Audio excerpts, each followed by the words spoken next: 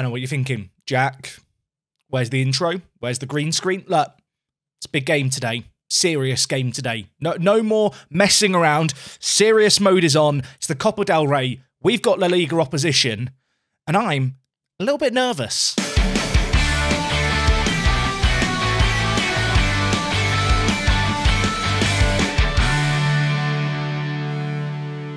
Hello and welcome back. We are here. You know what's going on by now. It's part 2 Primera, episode number 4 here with Racing. As I've already alluded to, today, I said last episode was our first proper test. This is like our first proper test. We're taking on a team from La Liga, and that team, it's the Batman team. It's Valencia. They're very good, aren't they? They've got some pretty good players compared to our team. Maxi Gomez up front. I mean, I don't want to, turn this into a measuring contest of any kind, but let's just compare him with Foster. Slight golfing class between the two teams going into today's game. This might be a great idea for a commentary. It might get ugly really quickly. Just one little thing before we get into today's video. If this video hits 2,000 likes, tomorrow's episode, double header, 2 matches for the price of 1. You know you want it.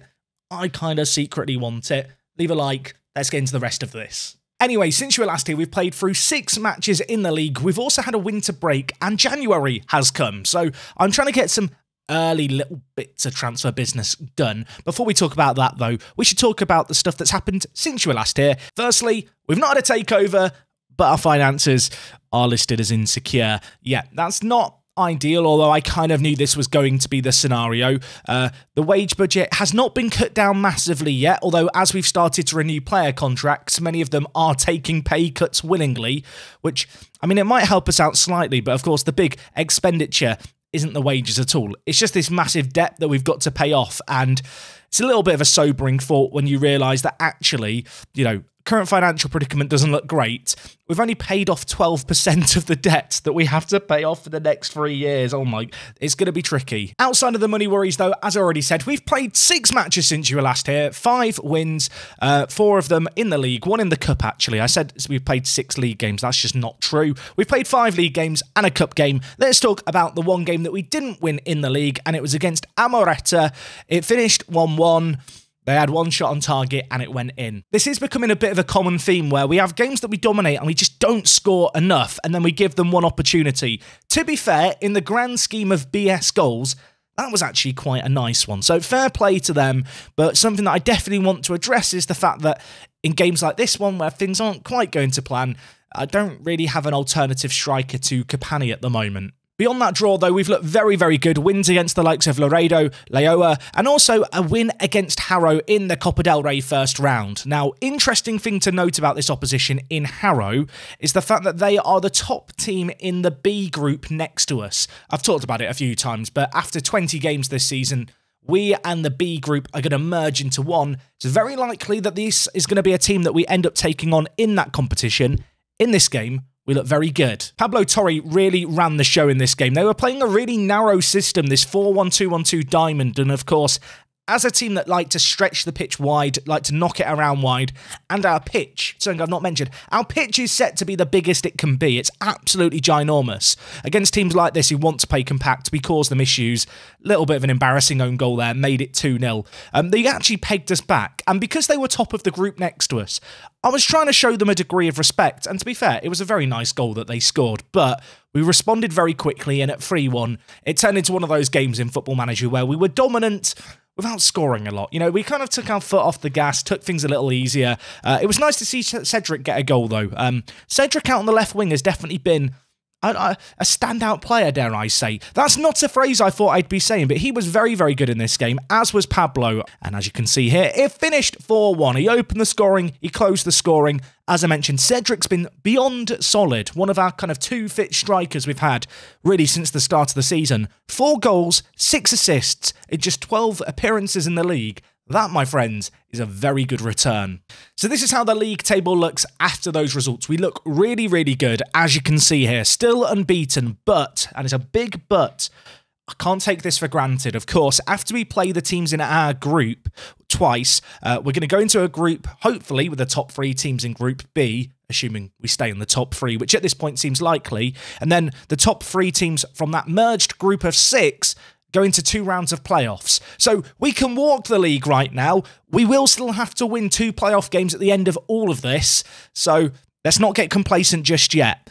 Worth noting as well, in terms of player stats, you can see here Kapani is up in second in the goal scoring charts with 9. In terms of average ratings, we are dominating it. Ricky's up there, of course, he got a hat-trick in our last episode. Matic and Gil at centre-back also looking really, really good. It's also nice to see Emmanuel Gabua just sneaking in at the bottom alongside Pablo Torre. I go on about this guy every episode. Just want to remind you he exists. Daily reminder, he's here, he's still blooming good.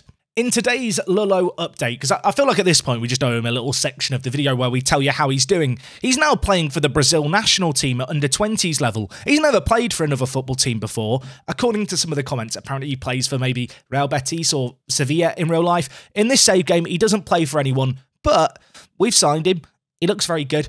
I'll keep you posted if I have any more revelations about him. Now, it's worth noting that because we're now in January, any players with 6 months left of their contracts can start to move elsewhere. And with that in mind, I've got a few decisions to make on contracts to possibly renew. Of course, the added caveat to all of this is I don't actually have the ability to give anyone a pay rise. So there are players who I'm becoming kind of aware of at this point, I'm ultimately going to end up losing. If we just sort by players' salaries, you can see here, players like Lars Gerson, I can't afford to pay him £5,000 a week. Now, he has offered to renew at a reduced cost of about £4,700, which I can afford, but he wants a 3-year contract. And to be honest, he's not that good. He's not impressed me so far. He buggers off an international duty, and I've already got a possible replacement lined up. Another one of the significant first-team players who is looking to possibly force a move is Pablo Andrade. He's actually had a few offers from Brazil. They've not been for a lot of money, kind of £20,000, and because of that, I'd rather hold him to the end of the year. He's only one of 2 left-backs we have in the team, but the full-back area is already part of the pitch that I'm looking at, thinking we're going to need to make some moves there for next year, and with that in mind, I might have found a player, Francis. Now, we actually had him on trial at the club for a little while, and he was injured at the time, and I probably should have known he'd be listed as injury-prone, really, because he'd missed the kind of entirety of the start of the year with torn knee ligaments. But when you look at him, he's a really, really good fullback. Naturally plays on the right, but we could easily train him to play on the left. Given all the issues we've had with injuries, it might seem foolish to be looking at another injury-prone player to add to the team, but his quality is really good. And the kind of wages he's asking for, £1,300 a week, is just so much lower than the vast majority of our first team that it just kind of feels like a an opportunity to miss, I suppose. I can't not sign him because he's injury prone, because he offers so much in the way of value for money. Of course, if he now goes on to get like a long-term injury, I'm going to look like an idiot. And that statement that I just said, not true. Another player that I'm looking to pick up is Carlo Fernandez. Of course, we've had Foster out for a lot of the year with an injury, and we only have 3 fit strikers in the team, and normally 2 of those are starting. I kind of need a 4th striker, I feel like. And I've got Carlos Fernandez here, who I think might be the man for me. He's super well-rounded. He's kind of the jack of all trades, master of some, master of none. Probably none.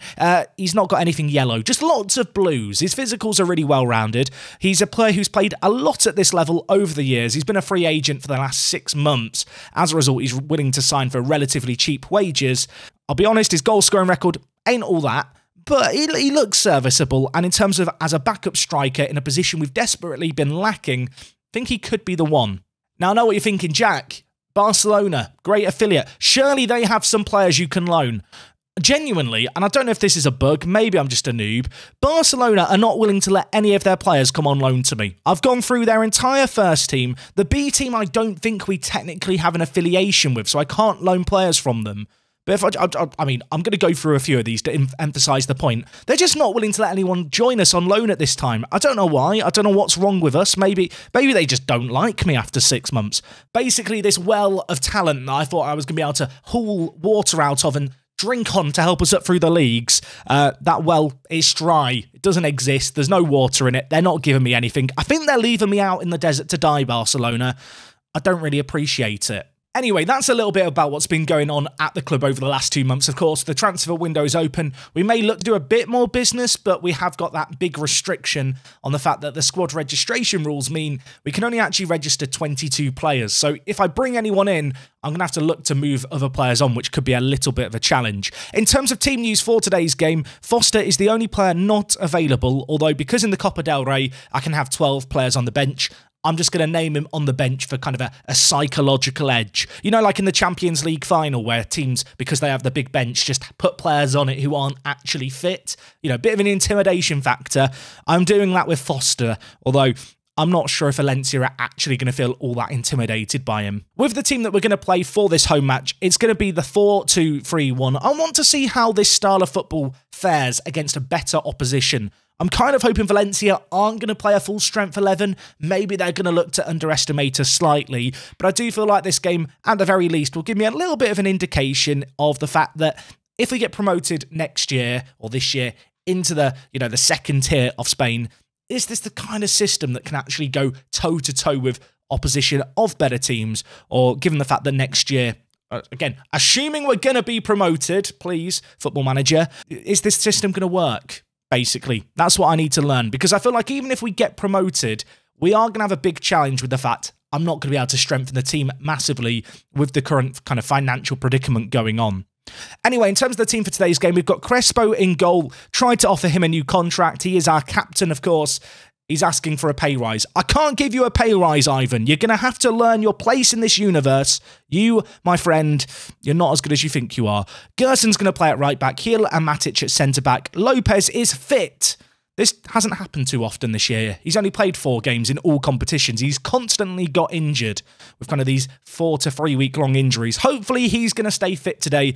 Yabua is back in the team alongside the hero of our last episode in Ricky. Cedric out on the left. 10 goal contributions in 12. I need him to be good today. Torre in the middle. Cejudo is playing out on the right. And Capani, who remains our top goal scorer, remains kind of the focal point of this team, the arrowhead of our spear. He's got 9 in 10. Hopefully he's going to get some goals today. Okay, I've gone into the game. I think I found a bug. So in this competition, I can have 12 players on the bench and 11 in the starting 11, right? That makes sense. But the league rules say that I can only have players numbered between 1 and 22. There's 23 players in my squad today. I can't give Foster a number. Football Man, please. Sports Interactive, please fix. Right, I'm going to have to save Scum. I'm sorry, everyone. I failed you. Right, so I've learnt my lesson here. We're going to remove Foster from the team, and then when I submit the squad, he's not going to need a number. No one else is going to need a number. It's going to be fine. The team is already set up, so no problems there. I will say now, if there is a way to get round what just happened to me, please let me know it. I'm sure there's a way out of it. I'm just too lazy. Save scumming is easier. Right, let's get into this game. It's Valencia v Racing. We're at home. I didn't realise this, but in the Copa del Rey, the kind of lower seeded team, I think, always gets drawn at home. That's really neat. That should be a thing in the FA Cup. I say that. In England, ticket money from big away days in the FA Cup is nice. They've just scored through Radcic, but it's been disallowed. It's also dawned on me. I was hoping that they were going to rotate their team. Their key man, Gaia, is on free kicks.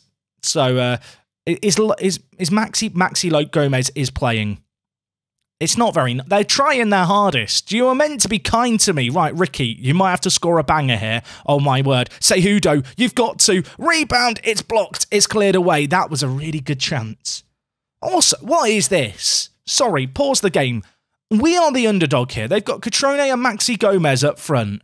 They've got like a full strength 11 they're playing here. And they're playing with 2 defensive midfielders. Oh, are we that scary? I feel like, you see those videos of cats, like, scaring giant dogs. I feel like we're the little kitten now, scaring a giant dog. Although maybe we've got a bite on us. Maybe we can inflict some damage. Cedric, Capani, just the wrong side of the post. 20 minutes gone. We're having shots. We're having chances. We look up for it. Crespo, goal kick to Oscar Heel. What can we do here, Oscar? Playing it out from the back. Pablo to Gabua. I love saying his name. It's a fun name to say Gabua. I've said it wrong there. That's ironic. Capani, finish this. Please finish this. Silerson stops it with his foot. I mean, we're giving them a blooming good game right now, although I do feel like their system is very much inviting pressure onto them. But that's, I mean, if they want to play it, they can play it. I realise that going into this game, probably should have checked what happens in the event of a draw. You know, managing in a nation I don't really often manage in, I don't know the cup rules of the Copa del Rey. It could be a two-legged affair for all I know, and I've just not checked it. Musa for them, out on the right-hand side there. American international, who could have played for England, but then he decided America was better. It's just not fair. Lee Kang in, shot blocked, falls to Gaia, left back, plays it in, Catrone. I mean, of all the goals to concede, that one is annoying, innit? It's a shot that I think is blocked, and then it just P-rolls into the bottom corner. It's a grass cutter. I mean, they are playing super narrow, playing it through the middle. That effort was blocked. Cross is put in, it's cleared away, and I mean, could Crespo have got down to that? I know he's 35 years old in goal. He's probably worried about bending down and hurting his back. I feel like he could have done more there to stop that going in the back of the net. I'm going to tell the players I'm far from pleased, because I know they'll react well to me saying that. What I will say now, in my head, aka to you guys, is that's a pretty good first half by all accounts. We had chances, we had shots, we looked kind of threatening. And, well, look, it's still only 1-0. There is time for a fight back. I've not hit the man more button yet. I've not hit the another highlight please button yet. Let's hit it now. I might have hit it too late. I'm demanding a highlight, but they're on the attack. Crespo. I think I just hit him in the stomach. He might be a bit winded in goal, but it's gone out for a corner. This is fine. They're making subs. Maybe I should make subs. There's 11 of them on the bench. You know what? Let's do one now. Torre has not had a good game, but I'm going to keep my faith in him. Cedric and Cejudo have been a bit poor. I'm going to bring in Bustos on the left and Traver on the right. Let's get a little bit of an injection of pace. 14 acceleration, 13 pace on one wing. Bustos, 11 acceleration on the... Okay, Bustos isn't as quick as I thought he was, but fresh legs in the wide area. And I should have taken off Torre. I've knocked the microphone. My star young player is injured. I've lost my head. Why didn't I take him off? Why did I show favouritism? Right, Ricky, centre attacking mid, and then we're going to bring in Inigo to play ball-winning midfielder, and then Yabua is going to go to box. Ricky, can you play as an advanced playmaker? 12 passing, he'll make it work. 12 passing, 14 vision. For our team, that makes him a star playmaker. 15 minutes left. I hope that's not a bad injury. I hope that's not a bad injury for Torre. I can't deal with more injuries. I was really happy that all the injuries had kind of cleared up for the most part, and, you know, Foster was going to be back soon. If Torre's now out for a long time, there may be tears.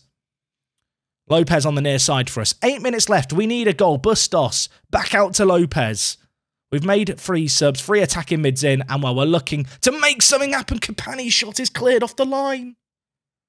Capani, you could have just put it in the other corner, lad. I've left this a bit late, haven't I, to go a lot more attacking. But look, don't blame me. I was just panicking. In transition, just lump it over the top now. We've got 5 minutes to try and get a highlight. Go very attacking for the last moments. Nothing ever happens when you go very attacking, does it? Nothing ever happens. I mean, it's a very average game by our team's kind of own performance. They played quite well, to be fair to them. We went toe-to-toe. We caused them problems, but if you were hoping for a deep Copa del Rey run, it's ended quite early here. This is our first defeat as manager, and I feel like, in a weird way, 1-0 against Valencia ain't that bad. Torre, injury worry. That makes me worry. How bad is it? How bad is it?